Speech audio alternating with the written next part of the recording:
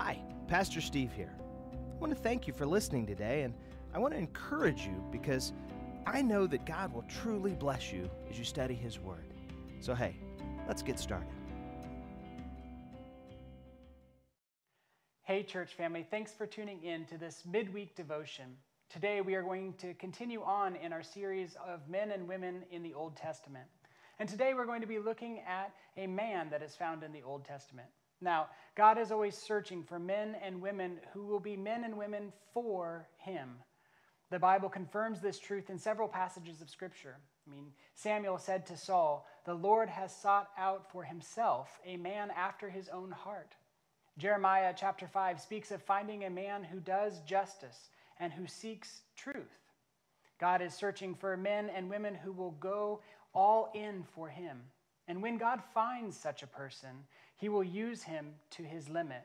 Despite his or her shortcomings, despite their past failures, God is looking for men and women who will be sold out to follow Him wherever He will lead them. Today, we are going to take a moment to look at the man of God named Job. In the book of Job, we find an example of a godly man who was sold out for God. He was a man, yes, that is, he dealt with passions, and he had the same limitations that we do, but he loved and feared God above all else. And that's the kind of man or woman we should want to be.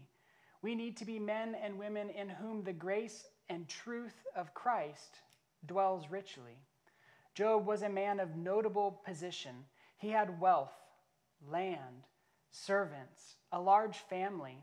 The first chapter of the book of Job says that this is a man who is after God's own heart and a man of great principle. Find some time today to read through the first chapter of the book of Job. Really, it's just the first 22 verses of this book. Find out more about who Job is for yourself. The first verse alone reveals Job to be a man of character. He was blameless, upright, fearing God, and turned away from evil. Now, these four qualities alone make Job a man worth looking to as an example. Now, don't take my word for it, though. Look at Ezekiel's word. In Ezekiel chapter 14, verse 14, the Lord lifts up Job to the standard of Noah and Daniel with regard to righteousness. All of these attributes are great, and we haven't even discussed how Job dealt with the trials that he was put through. In the story of Job, God allows Satan to put Job through a period of testing, through a series of catastrophes. Job, he loses his children, he loses his servants, his wealth. However, Job's faith withstands all of these trials. He refuses to blame God and to fall to sin. The more we look into the story of Job, the more ways we can learn to live a life that is sold out for God. Now, here's another example. In Job chapter 31, we read Job saying, "I have made a covenant with my eyes to not look with lust at a young woman." And then just a few verses later in verse 11 of the same chapter, Job says, "For lust is a shameful sin, a crime that should be punished. If you play with fire, you're going to get burned." This old expression isn't a warning about fire, but a caution against putting yourself in a position where you could endanger your own health or even your life. People who are badly injured or who get caught up in addictions, they don't plan to get hurt. They don't plan to become addicted. Generally, addictions, they sneak in, and accidents are just that. They're accidents.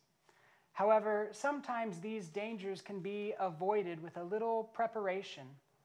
Sexual temptation has been and will always be an issue for men and women. That temptation, it sneaks in and it burns because we don't prepare ourselves to deal with it. Even thousands of years ago, Job knew how this worked.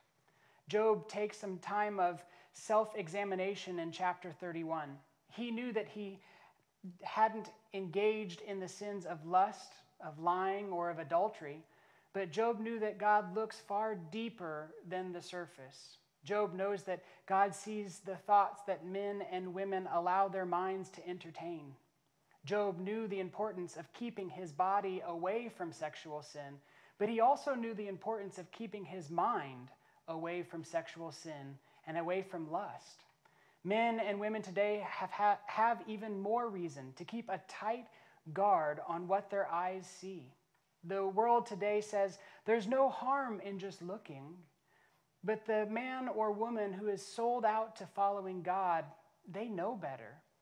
Jesus says that you have committed adultery in your heart if you look lustfully at a woman. Sexual sin, it begins with just a look. Job made the commitment to not look lustfully at a woman.